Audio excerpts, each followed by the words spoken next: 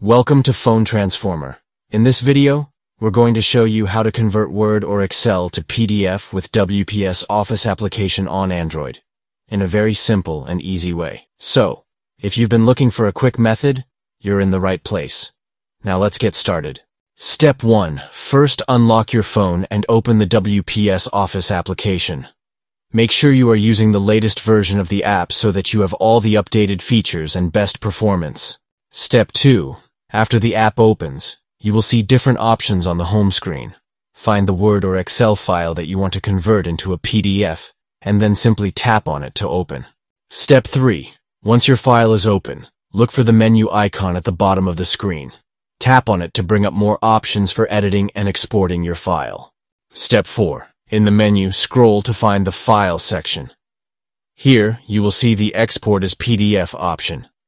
Tap on it to proceed to the export settings. Step 5. After tapping on Export as PDF, make sure to choose the basic mode for a quick and standard conversion. Then hit the Export to PDF button and wait a few moments while the app processes your file. Step 6. Once the conversion is complete, you will see the saved PDF on your device. From here, you can easily share it with your friends or colleagues through apps like WhatsApp, email, or any other sharing method you prefer.